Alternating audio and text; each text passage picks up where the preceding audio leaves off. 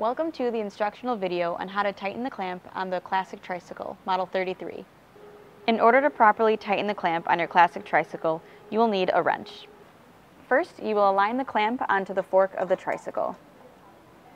After the clamp is on the fork, you will now insert the handlebar into the fork so that 1/4 of the knurled surface is exposed.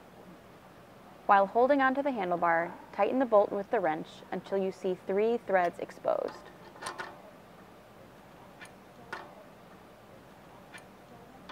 Thank you for watching the tutorial on how to tighten the clamp on your Classic Tricycle. For any other questions, please contact our customer service team.